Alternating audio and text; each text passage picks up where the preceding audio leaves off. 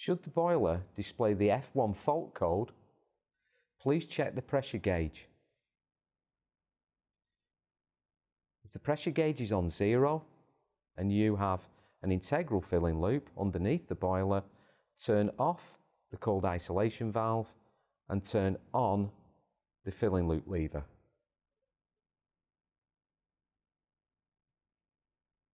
If you have an external filling loop, turn both levers until they are in line with the pipe. The boiler should now start to fill.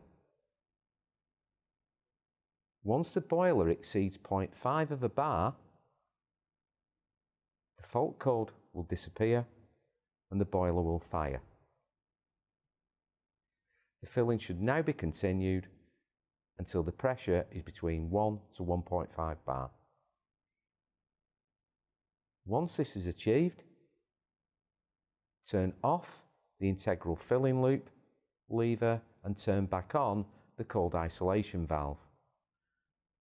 On the external filling loop, turn both levers until they lie across the pipe.